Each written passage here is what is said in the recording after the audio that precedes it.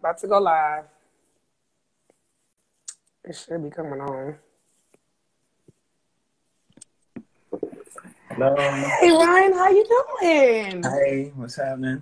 Nothing. It's been a long day. How you been? I'm well. I'm well. Feeling good. Well, oh, that's really good. Well, before I do start, I'm gonna introduce myself. My name is Chastity Buckley. I'm the host of Midnight R&B Edition, homage to Midnight Love BET, where I give all my flowers to all my R&B artists, singers, songwriters, and everybody who has changed the game in R&B. And I'm here with the Multi-Grammy Nominated. Man, you got so many titles. Singer, songwriter, producer, actor. You've been in the game for so long, almost. I think this is your 30th year. This year, I think will be. What?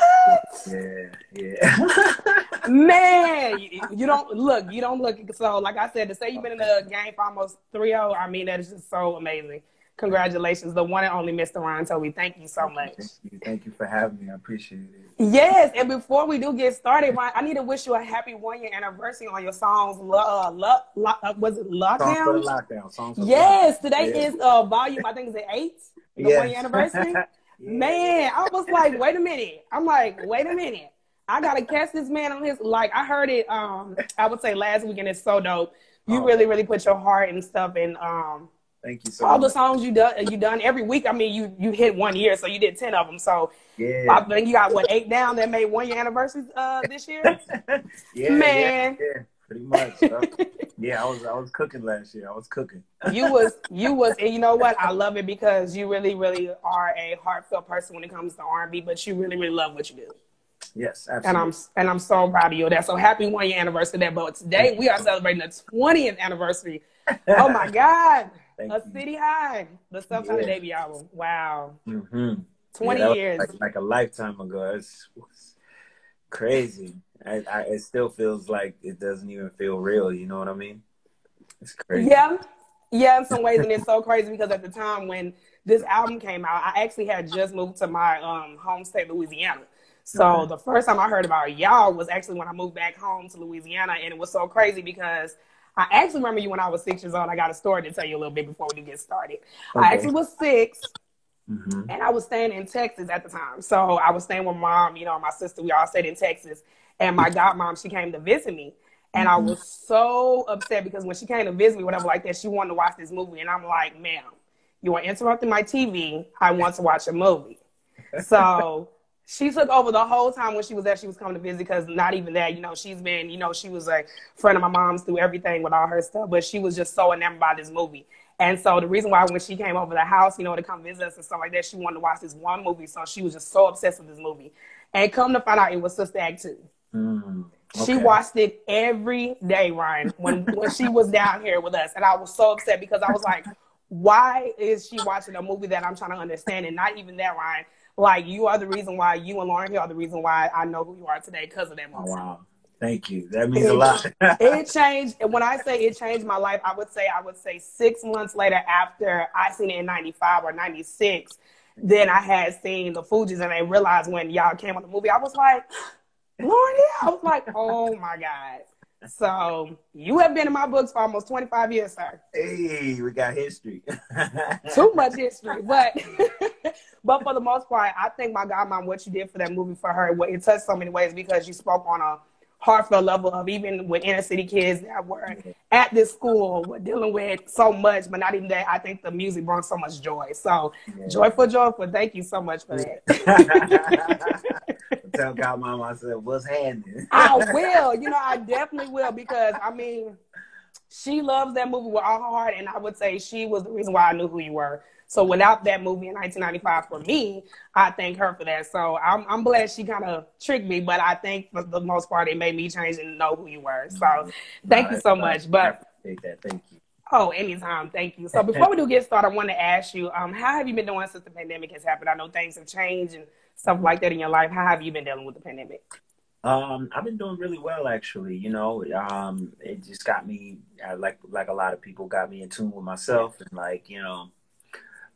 it's like, what you gonna do? What you gonna do with yourself? Ain't nothing to do. What you gonna do? Yeah. You know what I mean? So I got more creative, started focusing on my health and fitness and working out. And then I started traveling because flights were cheap. You know what I mean? Yeah. So I just took full advantage of the pandemic, to be honest. Man, look, I wish I was like you.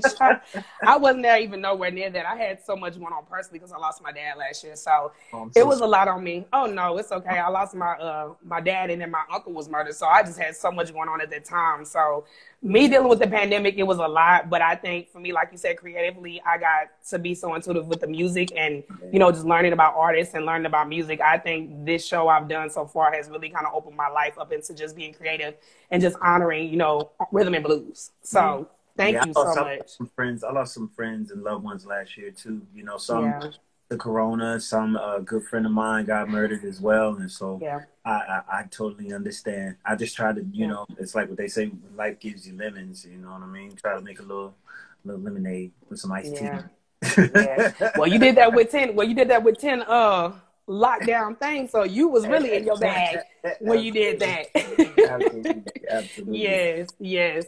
And so now, since we are today talking about the City High 20th anniversary, I want to get started about your history and who you are as a person, since everybody knows you as this big songwriter and actor from Sister Act. I know you're from Willingboro, New Jersey, so I want to ask you. Absolutely, I want to rep my city. Let me find out you repping all day, every day from the NJ. Absolutely. I wanted to ask you, how was it living there, and how was it like growing up, and who were your inspirations, you know, at the time when you were like starting to learn about R&B? Living in Willingboro when I was growing up there, it was great. I mean, it was fun. You know, it was it's like a suburb sort of like Philadelphia, and like about an hour and a half south of not like a suburb of Philly. Let me specify, because people from Philly gonna be mad. It's in New Jersey, but it's about 20 minutes from Philly. So the Philly culture definitely filters over, obviously. Right. And it's an hour and a half south of New York, so you got a lot of the New York influence. But it was like a suburb, like a black suburb, where, like, you know, young black families could come and get, like, you know, a house, you know, for cheap, like back in the 60s and 70s. Right. So you had like this suburban area that just had this really dense black culture. Yeah. And so growing up there, it was great. You know what I mean? You know, for some reason, I don't know what was in the water, but just like as far as on the musical scene, like so much talent, singers and writers and dancers and producers and actors and, oh my God, athletes, and I don't know what it was, but there was just something in the water. And we were just able to like hone our craft and develop our skills from that town. So I'm really appreciative for my hometown and my high school and the music teachers and all the extracurricular, the coaches and everybody that was there. They just really, you know, they did their job. They did their job. So growing up there was great. And I was just basically, you know, a little black boy singing in church, you know what I mean, running the streets, rapping and breakdancing and getting kicked out of class, beatboxing and beating on the lunch table and all that nonsense. Yeah. You know, battling and in the hallways and stuff like that and getting detention and all that. And a young friend of mine, when I was about 14, he was like a little brother to me. He was telling me, he's like, man, you should meet my dad. You know, he was like, my dad knows people in New York. You should sing for him. He was like, he could probably, you know, get you a record deal or whatever. And I didn't know nothing about that back then, but I met his dad at the barbershop and sang for him. And he was like, yo, kid, you know, like with a voice like that, you can make $1 million. You know what I mean? So, and at that time of my life, I was calling myself running the streets and trying to, you know, get into that other side of you know, that other side of life. But my parents wasn't having it. So, you know, they was basically like, you know, the only thing they would really let me do was go over to, you know, my manager, Marvin Thompson's house to like sing and rehearse and stuff. And Marvin was taking me to Philly, taking me to New York, taking me to studios, taking me to talent contests, putting me in talent shows, taking me to sing at the Apollo and all of that stuff. And then from there, we just started meeting more people and met this like senior director of A&R named Kenny Ortiz, RCA Records. And Kenny was working with like SWV and Pharrell and the Neptunes, and Kenny wanted to work with me, so he started developing me, getting some songs done on me. And Kenny and Marvin together with another manager that was working with us at the time named Bobby Humphrey, they found out about the auditions for Sister Act and just, you know, were like, yo, you should, you should go try to audition for this movie. And I didn't even have aspirations to be an actor like that. You know what I mean? I was so young. I was 14, 15 years old. So it's not like I grew up in a household, you know, with the mom / manager, momager. That was, you know, you're going to be a star one day. My baby can sing. Like, it wasn't like that. You know what I mean? So I was just like, oh, you know, I was like, I don't want to be no actor. Like, you know, I wanted a record deal. I wanted to make videos. I wanted to be Tevin Campbell. You know what I mean? But I went to the audition, sang, and had to go. Man, I had like 7 or 8 callbacks for that audition before I got the role. Wow. And and when I booked the role, it was the first thing I ever auditioned for, like, ever. And when I landed the role, like, the lead role that ended up, you know, being what I played in the movie wasn't really even in the original script. I was just auditioning to be one of the background singers, one of the choir members. And they just kept developing the part for me bigger and bigger, and kept giving me more lines to say. Some days we would be on set and the director would just be like, you know, right here, Ryan, I want you to just say da da da da da. Like, he would just be throwing stuff at me to say. Like, so the part just kept getting bigger and bigger and bigger and bigger and bigger.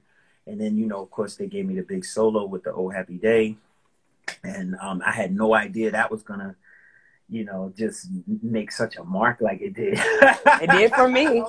I was just trying my best not to mess up. You did that. I mean, for my godmom to even be so invested in that movie every day, that goes to show you did something. And, like, for me, when I first seen it, I was like, oh, these kids are bad. And so when I seen that, I was like, what kind of movie is this? And then as the movie progressed, I was like, wow, they got talented kids in this group. So it goes to show you the thing about you can't judge a book by its cover, but you have to honestly learn that talent is within everybody. So, like I said, Sister Act 2 was the reason why I knew who you were. And, you know, it was really groundbreaking, I think, too, because like you said, I know you said in a lot of interviews, Sister Act 2, I guess wasn't like a big box office, but it's been a cult classic. Yeah. And by being a cult classic, it's gravitated to people like, you know, kids my age at the time to grown adults who are in their 40s that love this movie so much because what it means to a lot of us that really have made it from nothing into something. I get DMs even to this day of like people will DM me and it's a video of them videoing their taping their 1-year-old dancing in front of, like, this is her favorite movie. The baby is 1, 2, 3 years old, right in front of the TV, dancing while the stuff is on. So I'm like, to this day, like, wow, like, it's still growing, you know what I mean? Yeah. And it's still going, and it just is. It's so humbling, and I'm just so appreciative. Yeah, and definitely for sure. I did my research, and I know for sure Michael Jackson loved this movie too. Really? Yes, he did. Yes, he did. It was a it was an article. It was an article. The King of Pop. The King of Pop. Yes, it was. He really loved this movie. I know for sure. It was something. I think it was in the Jet magazine a couple years back. He was so enamored by the movie. He really wanted to sign Lauryn Hill at the time because he seen so much talent in her. But for him to big up that movie in so many ways and just trying to find out Michael Jackson, that's really huge. Like, and you know he watched you, so trust, he watched you. Man, you know Michael watched you. We had social media back then, and Michael would have tweeted about it. Would have been out of here. Out of here, around. You would have been. You already know. But I mean, for people like thinking about, like you said, to be enamored by it, that goes to show you that you meant you and Lauryn Hill and everybody in the group. Like you had Jennifer Love Hewitt, Whoopi Goldberg, everybody that really came in their own and really just gravitated and dominated the 90s, you know? Absolutely. And so after that, I know you kind of said, you know, you kind of took a stall at the time when you did Sister Act, but I know you actually did Songwriter. I know you did the theme song for Between Brothers in 1997.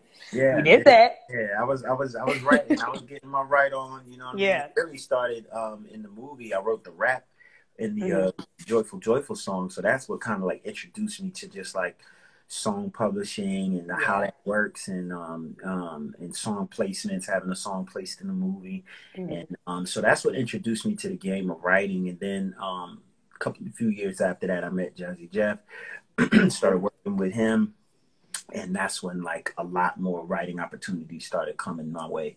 The Between Brothers thing, I think that was the first like job that I did with Jeff while I was like signed to his company, and I did the Between Brothers theme song, and then Darius Rucker from Hootie and the Blowfish came down. I wrote his first single, and then David Hollister, and yeah, you did a lot. Then Will Smith came along, and it just kept growing and growing from there. Yeah, and that's what I want to talk to you about. You did Miami for that, and I remember that too when I was like 9. But in all honesty, I feel like if you think about it, when you did that thing for Miami, did you feel like you were gonna have actually like an anthem for people repping their city? You ever noticed that? Not at all. Like everything that I've been a part of has been a shock to me. Like the success has always, because like I would just be so, I just want to do a good job. You know what I mean? And like, it's like, I'm just focused on doing my job and knocking it out the park and just doing what I'm supposed to do.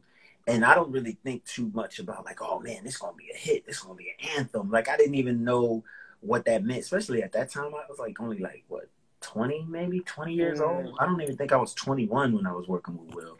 And so I didn't know nothing about like, oh yeah, this is going to be an anthem in Miami. I don't even think I'd even been to Miami.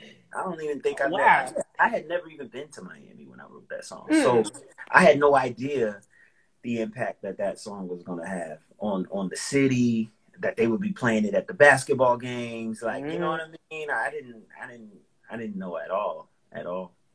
But looking at that too, I seen that when you did that, then everybody was repping their city. You had Petey Pablo with North Carolina. You had Jermaine Dupri with Welcome to Atlanta. It's like you kind of gravitate to people to know that, wherever you're from, you can always rep it, but put it in a song and it can gravitate to people, especially when people, you repping from Miami, even though you say you didn't go there, but people from Florida gravitated there. So that goes to show you that your impact was really gravitating to people at the time. Yeah, for sure.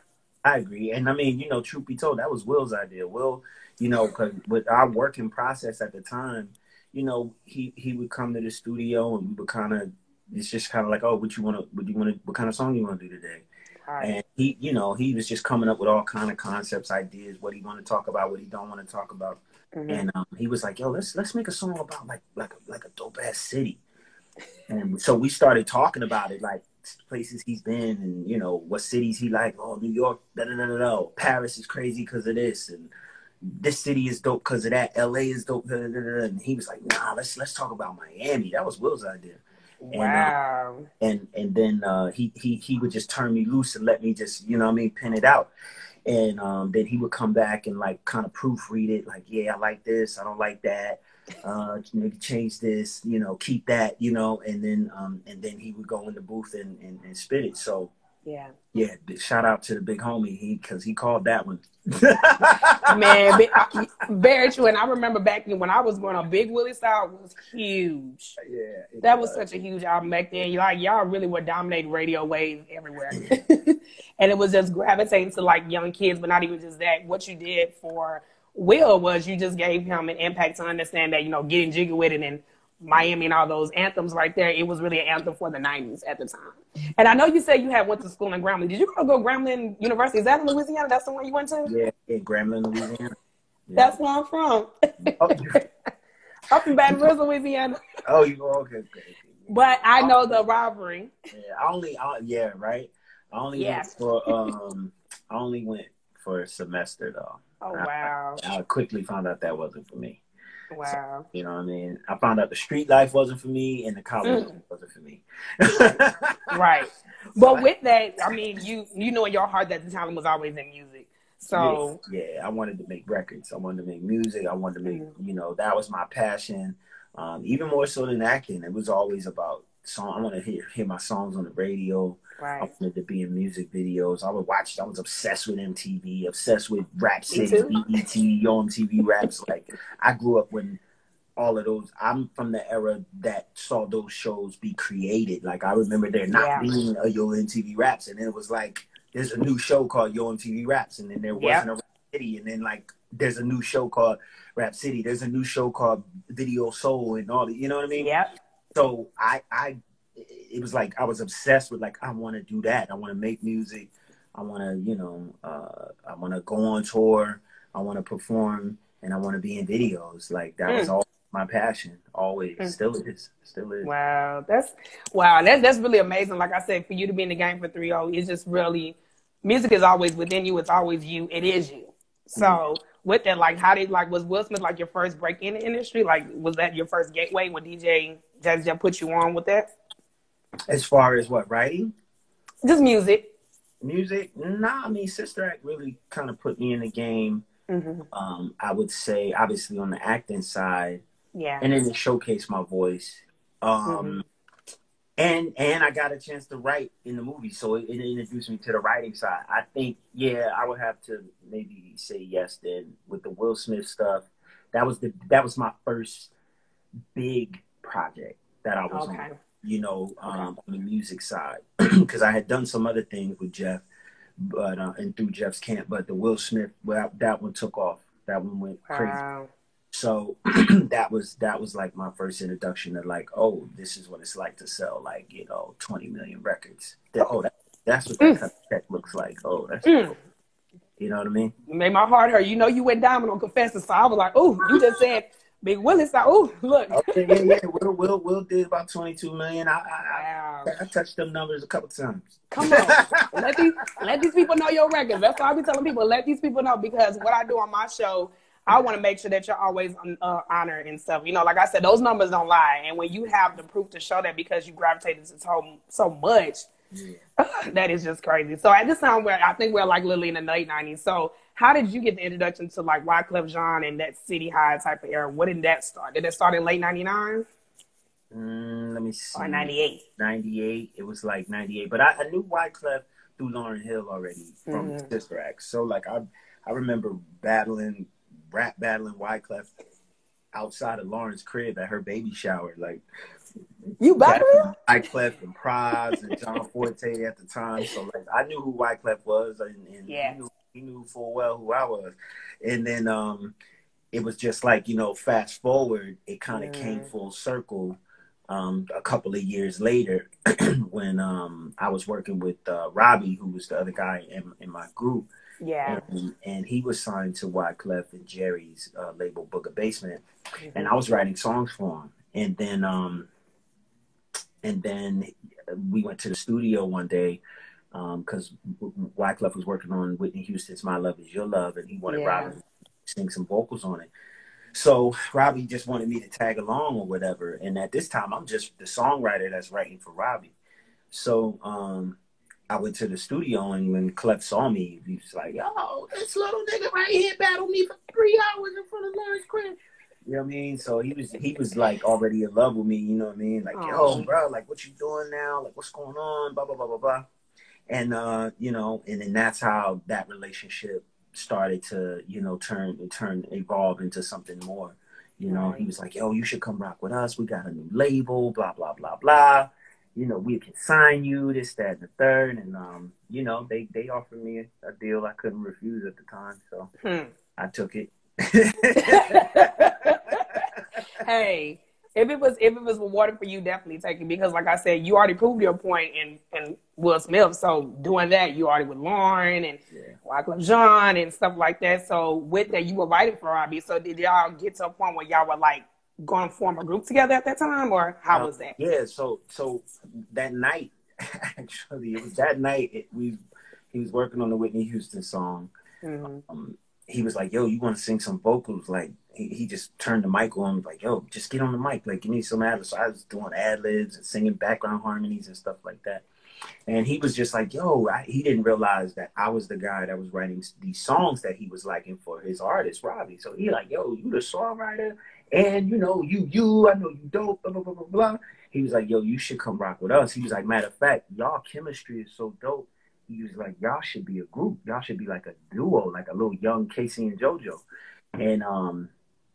And so we was just talking about it that night, like, just, I'm like, what? Like a group? Like, I don't know, man.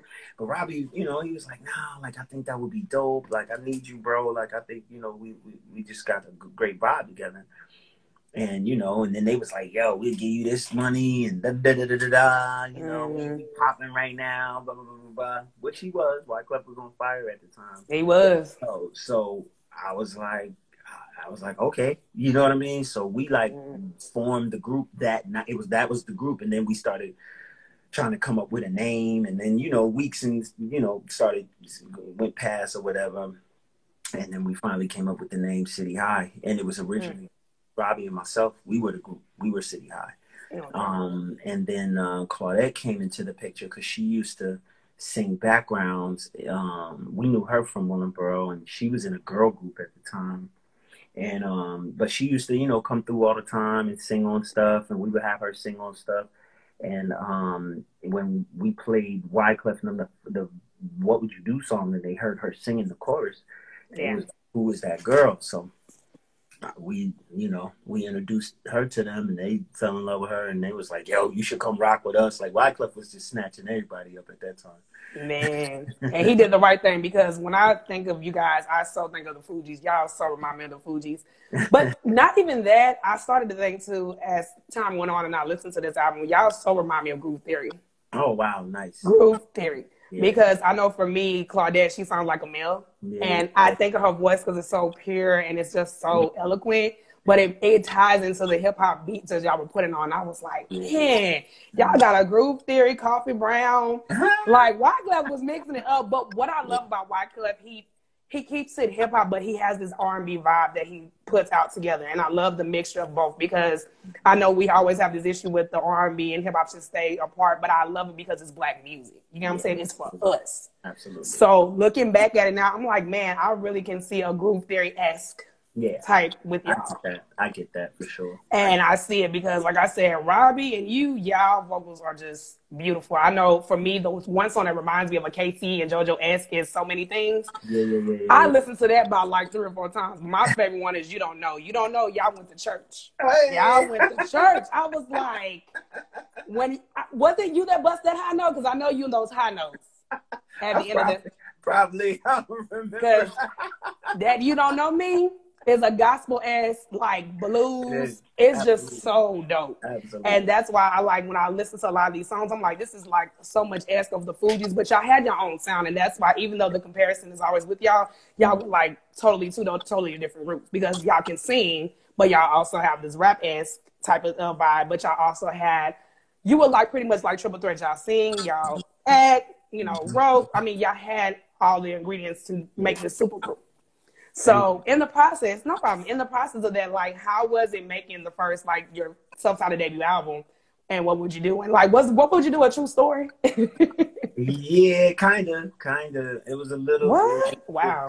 True elements to the song, and then there was some fabrication as far as just being poetic and just writing a cool story that would be like relatable. That's just kind of how I wrote. Really how I feel, right?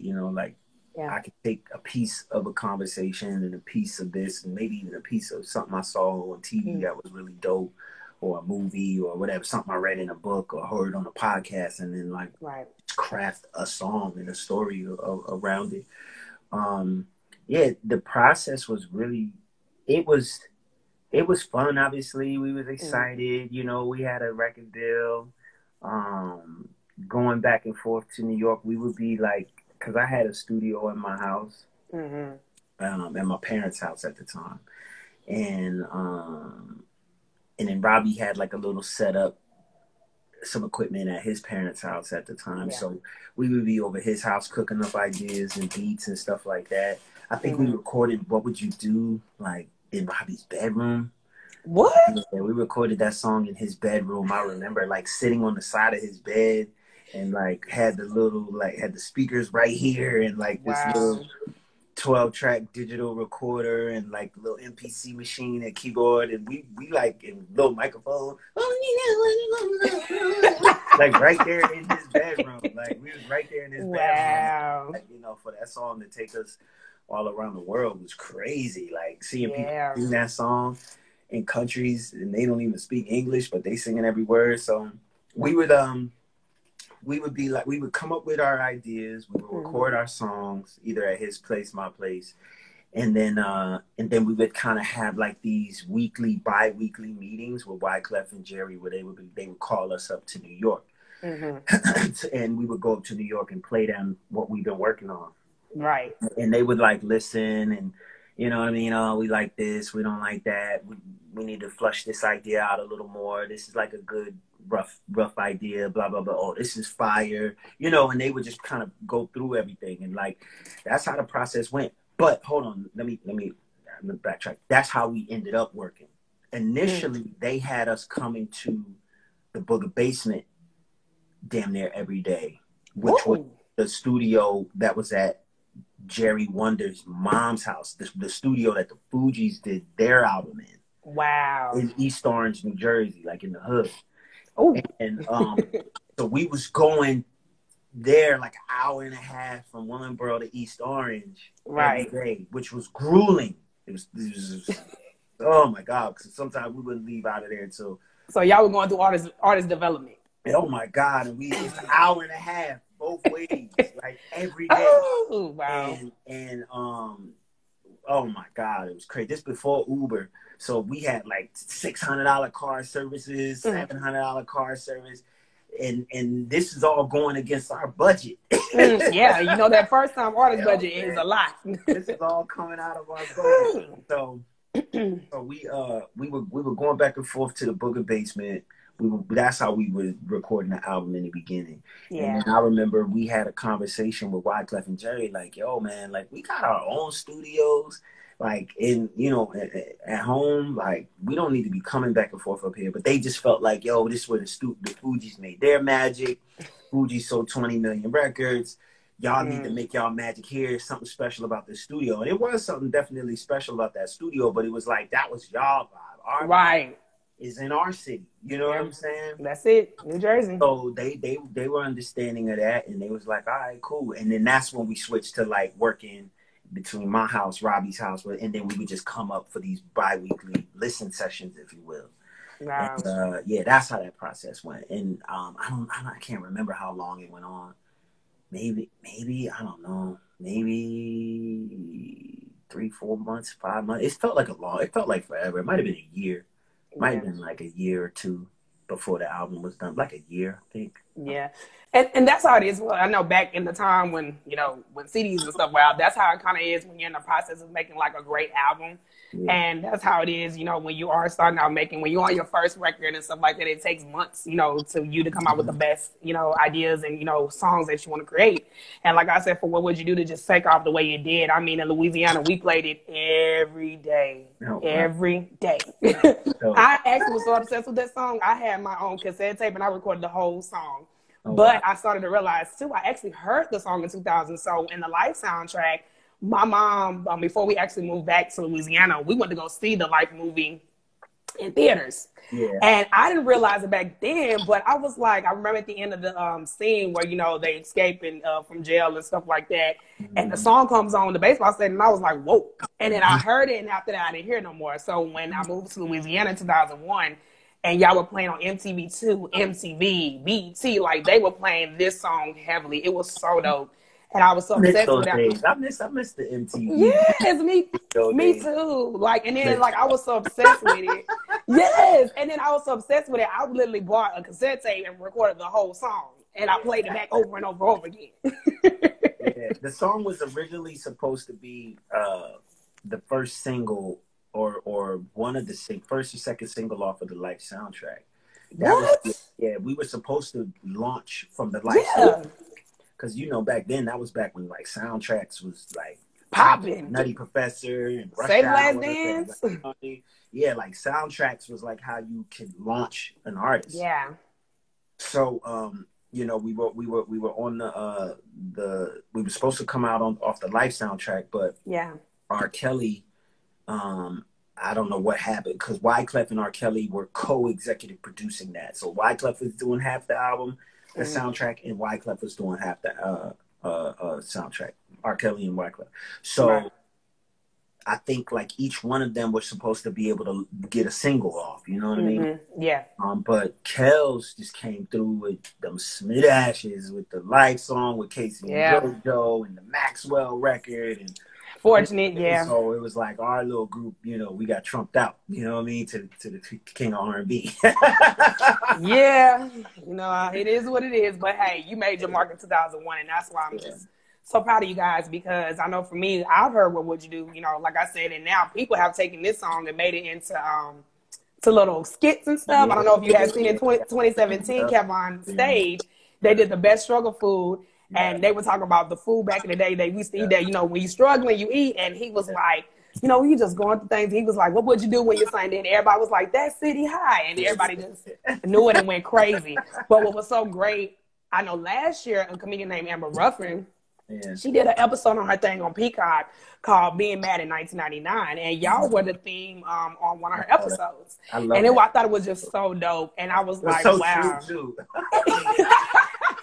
You thought it was true. Look, I was so done. I said, it was so wow. True. I was like, man, we would have got murdered if we came out with that record now, boy. I wouldn't even think to try to write no shit like that now.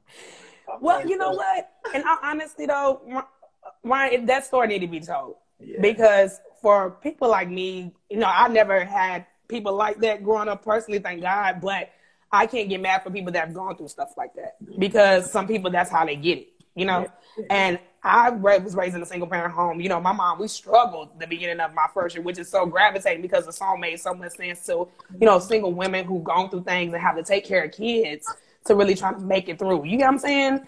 And so, I mean, my you know, some of that was like my mom's story a little bit. You know? So that's where the lyric, you know, if my mother could do it, baby, you could do it. If my mother could do it, you could, like, so. Yeah. But there was a lot of naivete and just young, like, you know, I wasn't trying. Nobody was thinking about being politically correct back then. You just said it how you said it. My heart was in the right place when I wrote it, but I totally understood what she meant on the Peacock show. I was like, maybe that approach could have been a little softer touch. But hey, it had people talking again, and that's what I was so excited about, because when I seen it, it made my heart feel like, wow, you know, people 19 years later at the time were still talking about this song. And then you had Bastille and Moxie Raya, you know, did a cover song of What Would You Do? They made it like a pop version, even though I love R&B, I'm an R&B head, but for it to turn pop and go into other countries, that, like I said, it went number one. You went international with this song. You know what I'm saying? So this song really did mean to a lot of people, and I know it was common in the section. The best line they loved in it was what you said was, every day I wake up hoping to die. Yeah. That line right there has really touched a lot of people because they can feel that in people. Yeah. So how do you feel that people really feel that from your line, you saying that, every day I wake up hoping to die? I mean, it's true. I mean, I feel like that sometimes, you know what I mean? Like, we all pandemic. You know what I'm saying? We all go through it, just, you know, and just trying to figure things out and trying to just find your place in this world. You know what I mean? So it's a blessing to see that people connect to that line.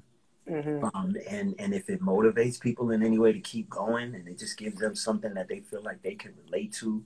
I mean, I just feel so blessed and honored to have a gift, to be able to use my gift in that way. It means the world. Yeah, but if for everybody to gravitate to that one line, it's like, wow, Ryan was really speaking to a lot of the youth and us. You know what I'm saying? So, and then after that, you released Caramel. The one that I love. Yes, I do. I love me some Caramel. I mean, I remember y'all performing that on MTV Awards. Now, that right there was a moment. Yeah, well, I was so excited to see that. And then now, if you notice, the rapper Tootsie and Mulatto have actually sampled this song, 5-5. Yeah. So how do you feel that you got sampled not too long ago? Was it a week or two ago they just dropped the song? Yeah, man, I felt amazing. Like, you know, it's like to be at that age now and to have that catalog that you know has stood the test of time, and it's aged so well. And it's at that place now where it can be sampled and remade and remixed. And I'm just like, man, like, you know, on one side, it kind of make you feel a little old. Like, damn, I'm old enough to have my stuff, you know what I'm saying, sampled. Like, you know, wait a minute, young man. You want to sample my music, my repertoire, young man? But at the same time, it made me feel really good, you know, that the youth and that, you know, the culture want to flip my shit. Like, that's what it's about. Like, I mean, that's what hip hop was built on. So I'm excited. And, you know, when I got the sample request, they sent a copy of the song, and the song was fire. So it was. I was like, of course, I'm like, flip that shit, bro. Let's get that money. But 5-5, I was like, wow, they took the height line and made it the song, which was dope. But I love that the youth from today is really bigging y'all up, because, like I said, City High, y'all really made a movement. And just seeing y'all perform the song when I was 12 years old on MTV, MTV Music Awards was really dope because I was like, oh my God, City High is getting a shine. They about to kill it. I mean, y'all were on the charts with people like Michael Jackson. Y'all were on the charts with, you know, up and newcomers like Tang, Jaheim. Y'all were really on your way. And then you got nominated for a Grammy with this album. Congratulations on that years ago. I mean, I just feel like it was so dope. And a lot of stuff that I really understood and learned from this album. This album is like really like a conscious type album to me. Yeah. I know for me, yesterday was the 50th anniversary of Marvin Gaye's What's Going On album. And it reminds me so much of this in some type of way. But on a 2001 version, if you think about it. Yeah. And when I look back, I was listening to a lot of songs, and I remember you did big up Marvin Gaye, so which was weird. I mean, like one day apart, y'all literally got the. Yeah, that's wild. That's wild. Yeah. But when I learned from this album is it's very conscious about the youth, the Black youth, and it's really understanding that, you know, the struggle is real, but you can make it out your struggle, and that's what I learned from you guys. Yeah. And you know, with that, I love Cats and Dogs. You know, even though y'all was going toe to toe on them raps, I was like, wait a minute, hold up. You know what's funny? I was just texting Claudette yesterday, and I was like, yo, I said I forgot that you was spitting on the all this song, Cats and Dogs. I was like, yo, you killed that shit. Lauryn Hill Jr. And I said, look. I told my friend JR, I was like, shout out to my friend. Yeah, I was like, okay with the bars. Like, I told this guy, like, yo, yeah, that's right. You did rap on the beginning of that song. I was like, yo, you bodied that. Yes, and send her my love for me because, I mean, hearing her voice on The Only One I Trust, that's a ride or die record. Ooh, Only One I Trust that was crazy. Damn, we was really in our bag back then. Y'all were in y'all bag. You making me feel all the feels right now, yeah. But Brian, this is what I understand about R&B. Like with the Kev Von thing, like I said, for the 27, they did the struggle thing. They was like, it was funny. It was funny, but then it was like somebody had put it back and was like, they was like, why would we listen to What Would You Do? The man, one thing I love what the man said, he said, this is R&B. He said, this is rhythm and blues. Yeah. So for somebody to big you up and said that, you know, they were saying, why did we sing this song? But the guy was giving y'all props that this is rhythm and blues type of music. We need that music. You know what I'm saying? Because we get so lost, I think, in the hip hop stuff that when I really listened to this album, this was just so neo soul, R&B, hip hop. It was just on a whole nother level that you were coming into the new millennium and changing the game with this. You know what I'm saying? Because Cats and Dogs was everything. But The Only One I Trust, that's the ride or die record. Like, you gonna really tell, go dude. Is he going to get arrested for him selling drugs? Because that's a ride or die type of mentality. I'm just saying. Right? Yeah, we were just trying to, you know, the goal of the album was like, rather than make like a typical R&B lovey-dovey, every song's a lovey-dovey type of album, we just wanted to like paint other pictures, you know what I mean? Yeah. Just paint other pictures and just give people these other like cinematic themes on songs, you know what I mean, and tell dope stories. That's all. Just wanted to be like really, really poetic and different, you know. That's what you did.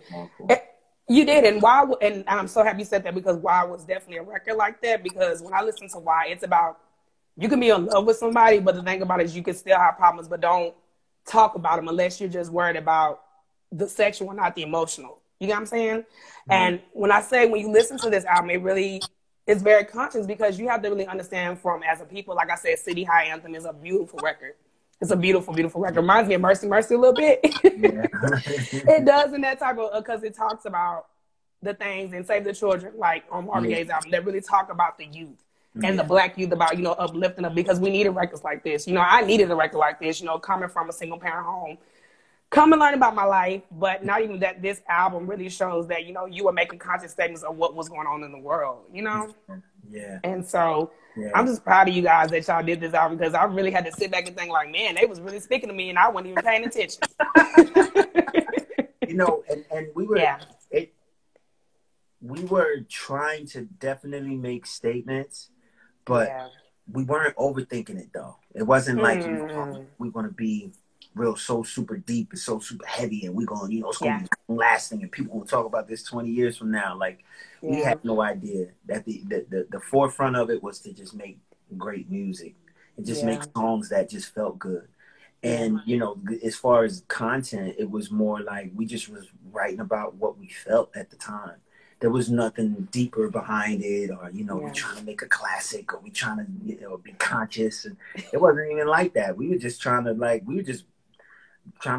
cool shit. And that's the part that is so humbling, because it's like you don't even realize like just the impact that you're gonna have just being yourself. Come on. Just being yourself, like, because we think that you gotta do so much. You gotta like wake up in the morning and put on the right wig with the right lashes and the right boots, and you gotta be perfect, and you gotta say the right thing, and it's like, it was really you just saying good morning to me when, or you just holding the door for me at the gas station, or you just complimenting me on my shoes. Oh, I really like your shoes. Wow, thank you. Like, it's just those little things, like you just being you, or your smile, or you know what I mean? Yeah. That it's like, yo, me just seeing your smile every day is what got me through, unbeknownst to you. You know what I mean? It's like, man, your smile every day, every time you call. I mean, for instance, you just doing this interview and you being so excited about the music. It's like you making me feel good. Like, well, you want one of my fire. Like for somebody like me who's been in the game so long, and writing so many songs, and like like you forget, and then with the music industry is a what have you done lately type of industry. So always trying to top your last thing, your best hit, your biggest hit. Outdo yourself. It's never good enough. You could do better. So to have somebody like you come along, like, oh my God, this was amazing, and what about on this and this song, and it's like, oh shit, wait a minute, so that was really good. And that's it really blows my mind. Like, wow, like just being yourself, just doing what you naturally love, can just have such an impact on people more than what you could ever even imagine. That's amazing. That's really amazing. Ron, but definitely for sure. That's why I do what I do, because what I've learned in life, or not even just life, just in understanding about the history is always going to be there, but you got to keep the legacy preserved, And I think for me, because I'm such an R&B head and I love R&B music, just like all my friends, and, we have 90s mood, the R&B representatives, people who really, really make sure that our legacy is preserved, to make sure that we know no matter what has happened when people are dead and gone, like the song you did, a song for you, the cover song y'all did on your album for Donny Hathaway. People may not know Donny Hathaway, but because you covered it, you made sure that his legacy is still preserved. You know what I'm saying? So, and Robbie, oh my God, his vocals, like, I know your vocals, you are just talented, but for Robbie to do justice on that song, I was like, wow, he really, really can sing. Like, y'all was some singing brothers and sister. Shout out to my girl Claudette. He would play that on the piano. Man. We would just bust out and start playing that on the piano. So that was crazy. Damn, I forgot we did that remake. Yeah, y'all did Donny Hathaway. I got to big up Donny. Look. We got some nerve, huh? We make a Donny Hathaway song, like. But y'all killed it. Hey. Thank God. Hey, but it goes to show you. But even with that, even the Grammys had to give you a nomination for a Grammy for this album, because, like I said, for what would you do to really just gravitate to the youth of my age and people on up? It goes to show you that City High was at a time here to stay. But I know you guys went your separate ways. I want to ask you, and I don't know if you want to ask this, because out of respect for you, I want to ask you, but you don't have to answer the question. Do you feel that the reason why you didn't make a sophomore album was because of the personal issues that you had with the group? Absolutely. That is the reason. Oh, wow, that was? Okay. That is it. Wow. Yeah. Yeah, for sure. We, and I was waiting. A lot of the inner turmoil. Yeah. Me and Claudette started dating. She got pregnant. Like, things got, hairy. Well, don't feel bad. I was in the same situation, not like that. But I can relate to you, Ryan, because for me personally, I can speak on a personal standpoint. I actually dated my best friend's ex-boyfriend. Okay. So I truly understand. Oh, yes, I did. You get it? So you get it. You live and you learn. But what I learned was you can't judge a book by its cover, because unless you don't know what nobody's been through, you don't want to speak on that. And I know for sure for me, I do feel like, I'm not too much sure about y'all, but I know my situation, I can understand from what you went through, because when you try to prove to people what happened and stuff like that, it goes to show like people want to make their own judgment. But if you're not in the bubble, you don't understand it. You know what I'm saying? And I know for me, because I was in that bubble and I understood it. And I wasn't, you know, being on no vindictive type of stuff. It's like I fell in love. I couldn't control my feelings. But, you know, some people got hurt in the process. The heart you know? wants what the heart wants. Heart wants. And, you know, it's like, you know, when you're young and yeah, and of course there's so many layers and other, you know, issues that played a part, which don't even matter. But it's like you do things sometimes without thinking it all the way through, you know? And spread a moment, you know, and people can get hurt, and it's just important to learn and move on, because at the end of the day, like, nobody really cares. Like, you know what I mean? People only care because it's just hot topic for the moment, but everybody got their own stuff they dealing with. Nobody really cares. And then, you know, you're 20 years after it, it's like nobody really doesn't care. So it's kind of like one of those things where it's all a part of the story. It's all a part of the story. You know, and the whole key. I was in the studio with Luke James, my bro Luke James, last weekend. He got nominated for a Grammy. I seen that. You got nominated for a Grammy too. Congratulations. Absolutely. So we're starting on his second album. Okay. And, we were just talking in the studio, and we were just like, you know, you got to finish the book, man. You know, you can't stop in the middle at chapter 40, like. Oh my God, but did you see what she did when she was 22? Or did you see how she did it? Nah. Finish the whole book. You got to finish the whole book, because we don't know who the winners and losers are until the game is over.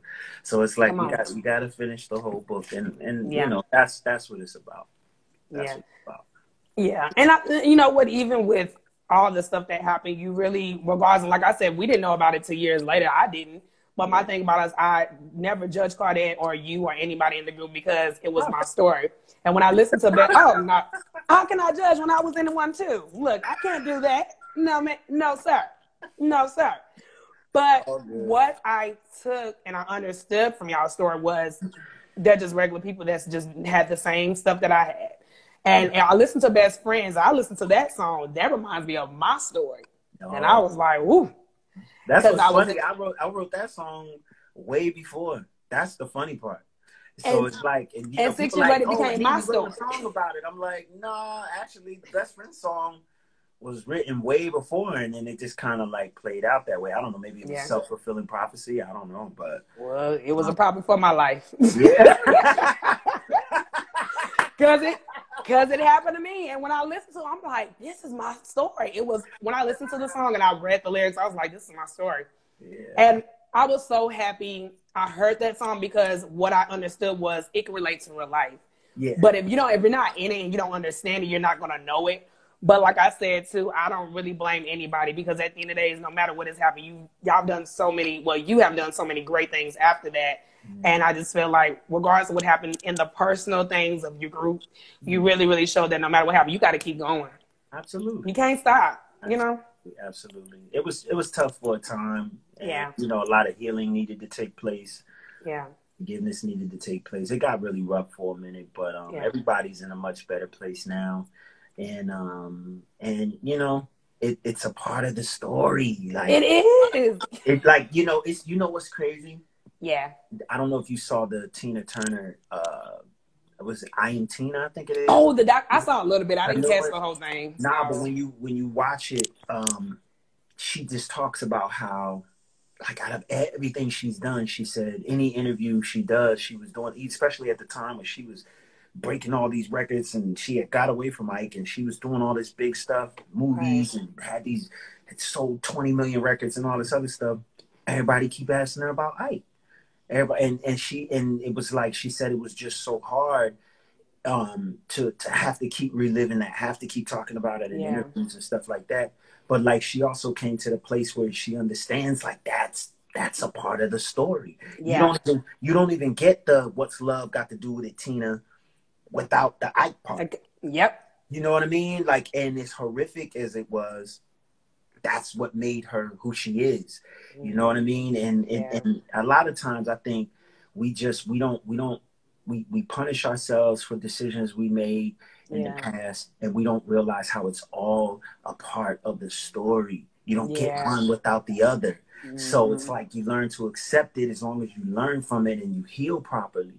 and you just stay, you remain healthy and get to that healthy place, then you still got so much more life to just write more story, you know? So and true.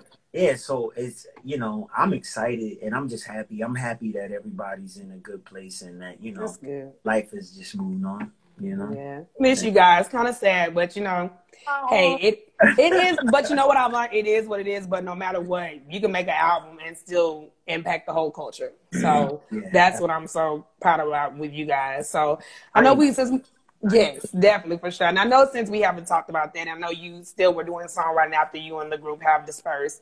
You kind of went into your songwriting bag, so you kind of went in 2003, 2004. Really, on Confessions, you just went in overdrive on that. So I mean, I bought the CD twice. I bought Confessions and the Dual Disc. So y'all was yes, I definitely did. So I definitely was a part of that diamond group that you got, sir. So when you were in your bag writing on the Confessions album, did you know that was gonna be a hit? No. What? No, not at all. Wow. Not at all. I mean, it was truth be told, like, you know, some of the stuff, like for instance, Caught Up, like Usher didn't even like Caught Up, so it was hard. Oh no, he didn't. He wasn't really fucking with that record like that. So you know, at the time I didn't necessarily know, like, oh my God, he's gonna come out and sell 20 million records. Once again, I just was trying to do my best. I was just trying to put my best foot forward and make some jamming ass music that I like, you know, and that's what me and Pooh Bear and Dre and Vidal, the team, like, we were just focused on making what we like. Pooh Bear, I will say, he was like, yo, he said he gonna sell 20 million records. I think Pooh Bear did say that. What? Pooh Bear saying that in the studio. But yeah, so I didn't know it was gonna be as big as it was. I didn't know it was gonna be his biggest album and such a cult classic and stuff like that. I did not know, but I'm glad it was. Was it? I mean, I was literally a freshman in high school, and when I seen Usher put out all those songs, I was like, he finna do some numbers. And I was 14 when it came out. So when I seen, and like I said, I've known about Usher since I was 7. So seeing his trajectory of how he was on My Way to Confessions, I was like, he finna shoot off. And Superstar is that one. Part 1 and part 2. Because everybody gets that moment and they move. But when I think about it, it reminds me of like a dreamy type of mode when I listen to it. And it's very like groove mode, but you know, it's real R&B music. And that's what I love about, you know, your songwriting, your pen game, because what you have done for so many people, I mean, like Usher for Confessions and Justin Bieber and everybody wrote for Ro James and Luke James and everybody in the industry, you really have put your pen to work to make people understand that, you know, you are definitely here to stay. And not even that, you have shown your work, no matter where your legacy is still proved, you know? And so just so proud of you. So I have another question. So I wanted to ask you, so since you are a dope songwriter, what is the key to making a hit? And then if you know that, what is one of your favorite songs of your hits from your catalog? I can't say what the key, the only key I could say to making a hit is, it has to connect.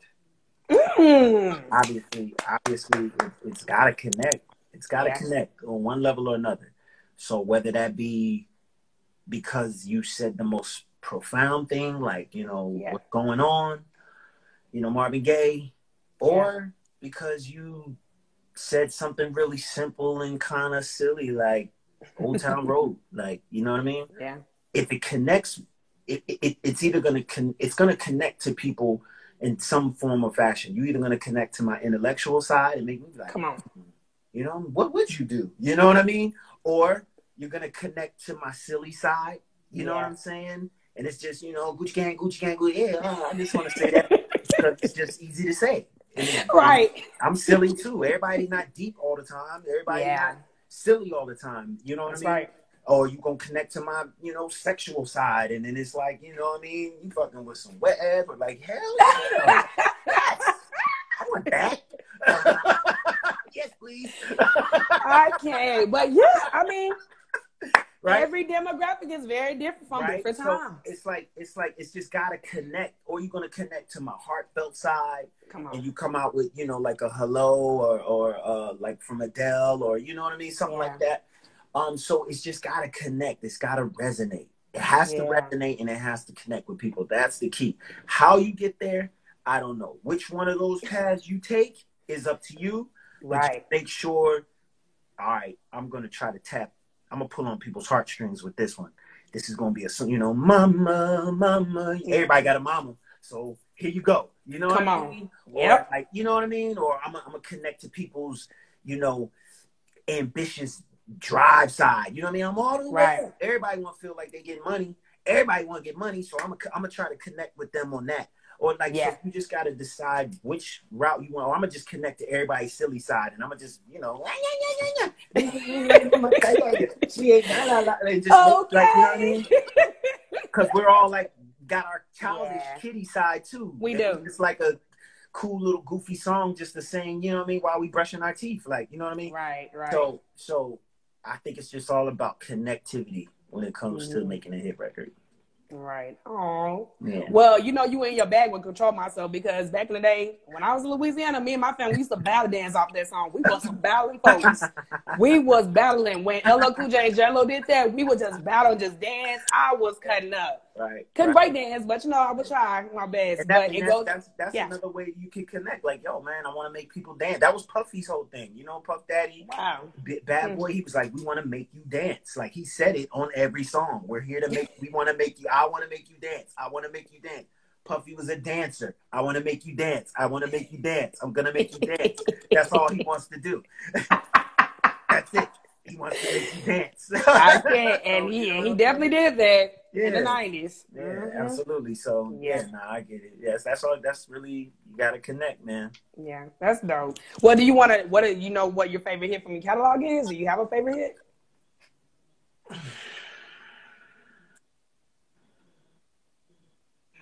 It's hard to choose.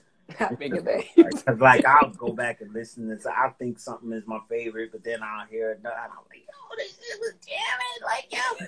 So, I don't know. I mean, I tell myself I'm still trying to write my favorite. You know what I'm saying? I'm still looking to write my favorite. Yeah. I would say, personally, for me, my favorite from you is probably going to be Superstar. That's going to be my favorite. Because everybody loves Superstar. I mean, I remember, like I told you, when I was 14, I bought the actual and the dual disc. So that was the one that was really gravitating to me. I mean, that was just straight R&B. I mean, for that song to do what he did, I wish it could have been a single, but you know, it is what it is. Because, I mean, everybody was just, but you had caught up. So, I mean, either way it went, you had a single. But for all the songs to just be so beautiful on the album, it was just so gravitating to what Usher was doing at the time. You really set him at a lane for himself. And just really just set the tone for him. I mean, because everybody, when they look back, everybody wants a Confessions album. Yeah. Oh, absolutely. We're not going to sit up here and stunt. Absolutely. Everybody wants a Confessions album, but you got to have the right people for it. Absolutely. I agree. Yeah. I agree. Yeah, definitely. Yeah, definitely. So if you had to pick one of your favorite things, Ryan, that you do for creating an album, would it be singing, producing, or songwriting? If I had to for a long time, it would have been like writing and producing, because I just enjoyed being behind the scenes. I'm kind of shy. So it's like, you know, I like being able to get in and get out and make the same money. Not have to deal with all the extra stuff. Yeah. But I think like nowadays I enjoy making my own albums, because it's like I don't have to try to cater to the artist. I ain't got to please, you know, the manager and the label person and the this one and the that one. I could just say whatever I want to say. I could just do whatever I want to do and just get in my bag and just get all my thoughts and feelings and emotions out. So I think nowadays I probably want to just sing my own shit. I mean, but don't get me wrong. I love writing and producing. Yeah. Because it is what it is, and it's what I do, and I love what I do. But you know, I had a lot of fun making my own stuff last summer. It was very therapeutic for me. You did. I mean, you got eight of them. That's 1 year now. So you 1 year on eight, and then you got 2 more that's gonna make a year. So absolutely. What I love what you do for yourself is you're very creative and you're very authentic to yourself.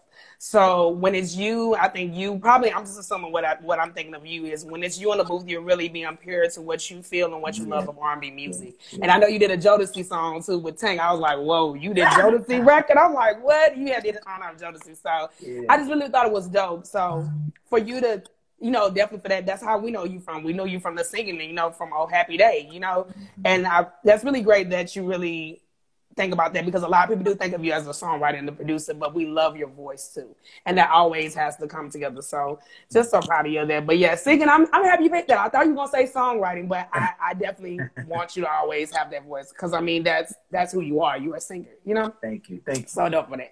So I have another question. So you had to describe one word about this City High album. What word would it be? One word? Yes. I know what it is for me. What's it for you? Soul. Soul? Soul. Yes. Soul. It's some soul music. It's soul. Yeah. Wow. One word to describe the album. Man, one word.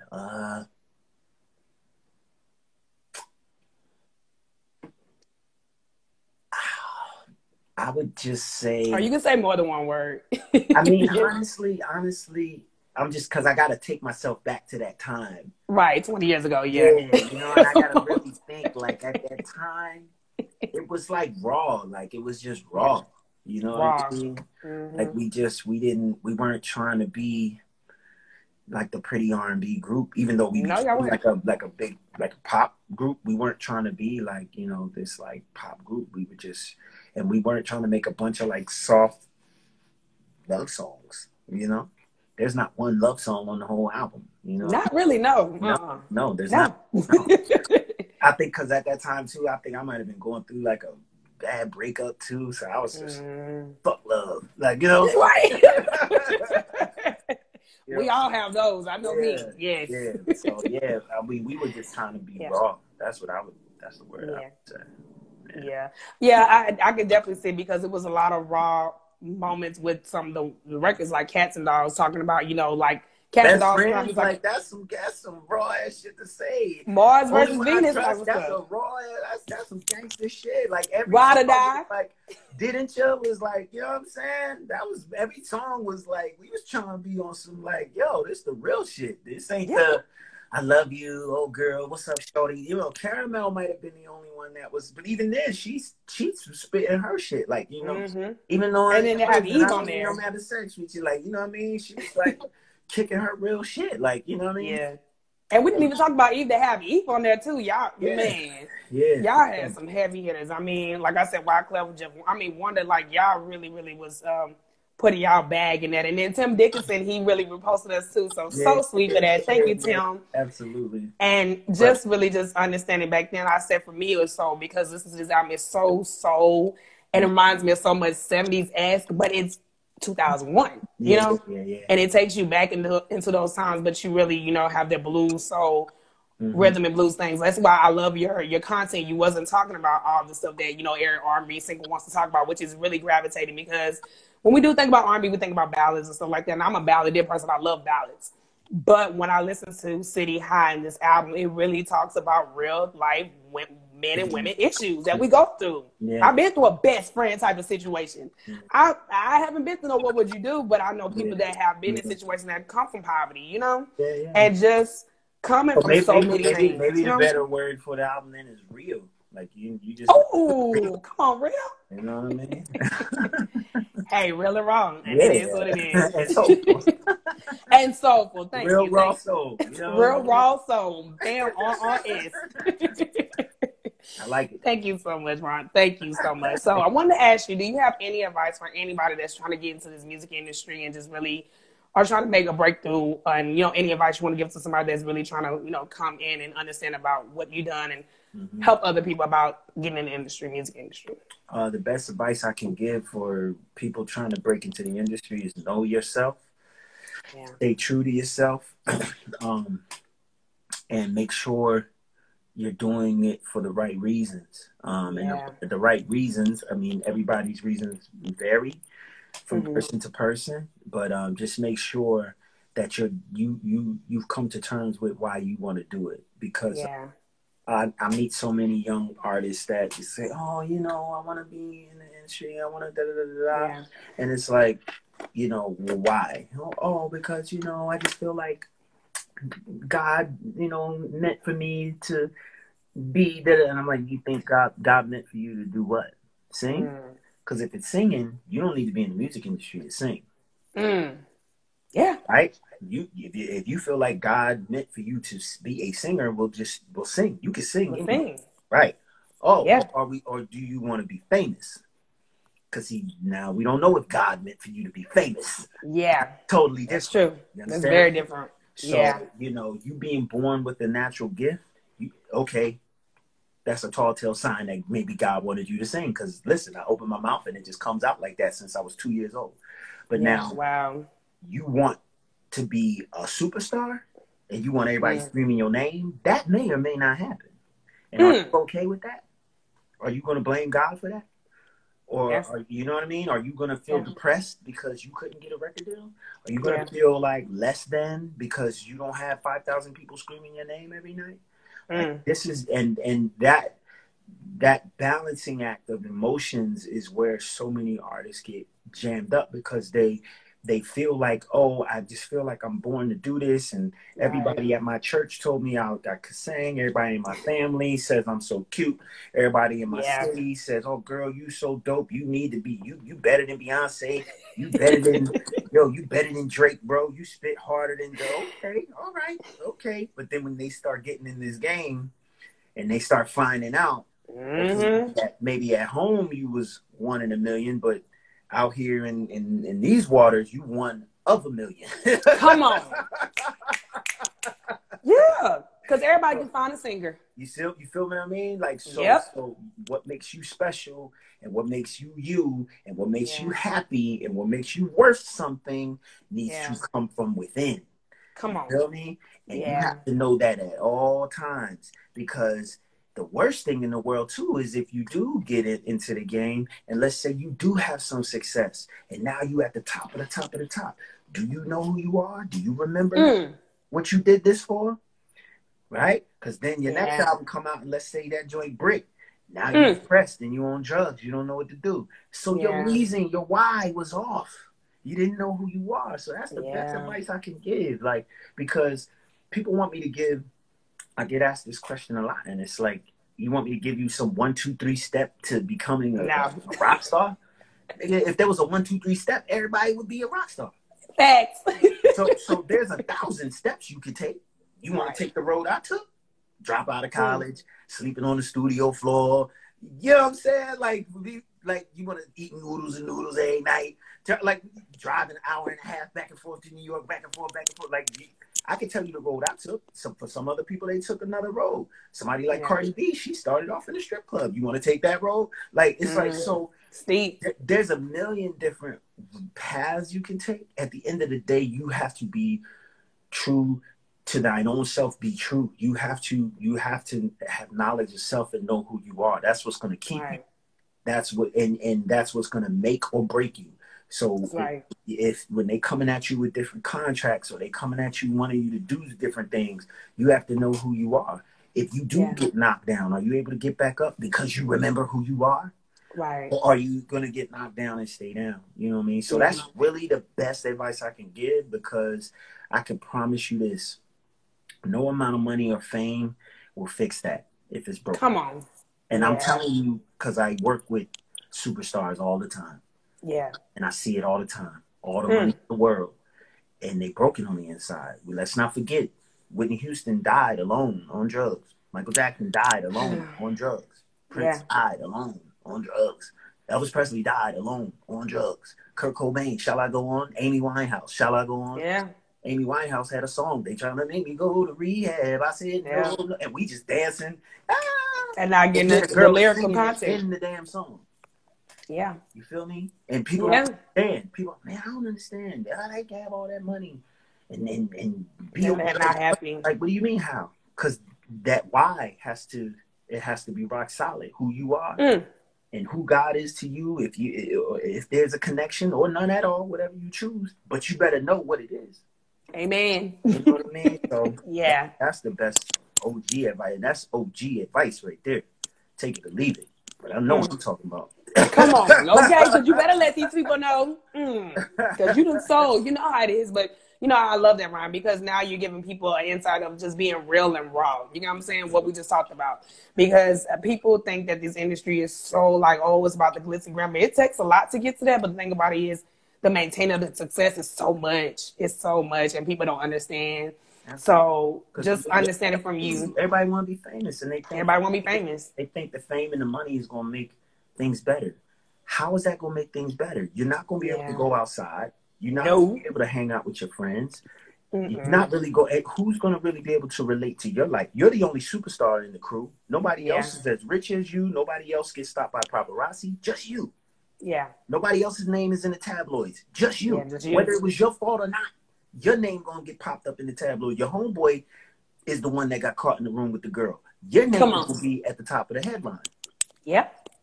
Can you handle that? You think all of that's going to make you feel better? Yeah. You know what I mean? That every girl you meet from now on, every guy you meet from now on, you don't know if they really like you for you or not. Yeah. Or if they like you for who you are. Like, that shit gets hard, bro. That shit gets deep. And it's like, you know, people they just want to be famous. I just want to be famous. I just want to be. So it's like, you're not, that wanting to be famous is not a purpose. Come on. That's a pleasure. You feel me? So it's like, are you after your purpose, or you just after pleasures?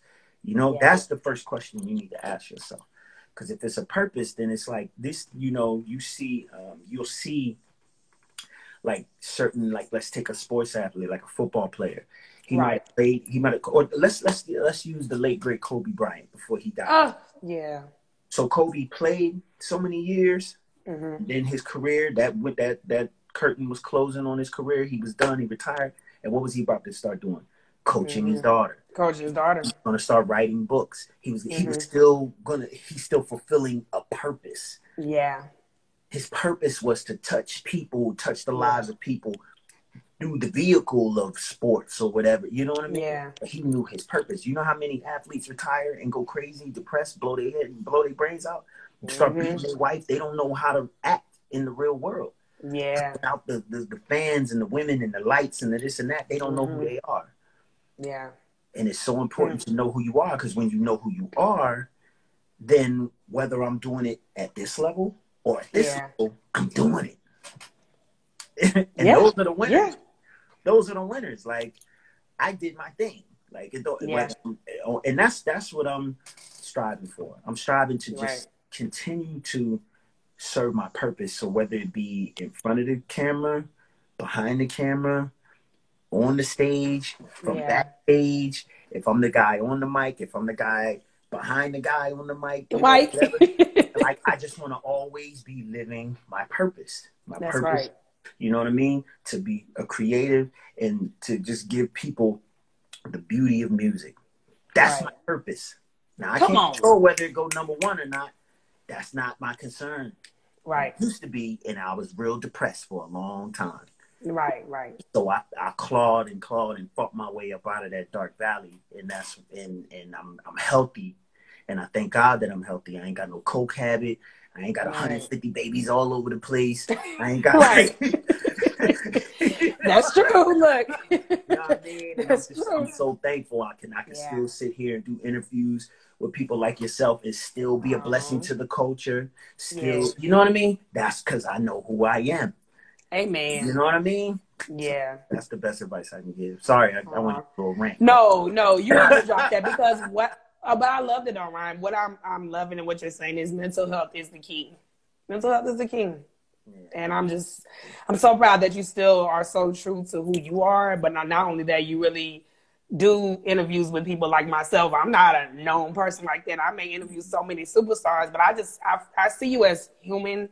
I want to see you as a human being just like I am, but I know you're on a different level versus to who I am, but my thing about you treat me as a person. And that's what I respect. So no matter what. Likewise. Yes, thank you. Yes, thank you so much. And Ryan, I'm just so happy. I know we're done with our interview. So sad, but you have gave me so much light and so much joy. And I just appreciate, this album just being such a classic. 20 years later, my 11-year-old self blasting a cassette tape of City High. But it goes to show you that you meant something to me. I mean, well, since I was 6, but to me, but the culture, but not even that, you know, your legacy is here. Your flowers are given on my platform. So proud of you, so blessed. And thank you so much. Give Claudette my love for me. Absolutely. To her, thank you so much. Like I said, tell her she body the only one I trust. That's my jam. Absolutely. But I will tell you this, City High, you guys are a gem, and no matter what has happened, whatever you guys are in the world, you really have touched so many people. So thank you so much from the bottom of my heart. Thank you. So much. I appreciate you. Thank you for, you know, reminding me, because I forget sometimes. I ain't gonna lie, but you know, like it reminds me. You know what I mean? You better let these people know you've been diamond plenty of times. I'll let them know. I'll run your history down, like I tell people all the time. I will run your history down. The numbers don't lie. The numbers never lie, and I will run your history and let these people know. Don't play with mine, Toby. I appreciate it. Nah.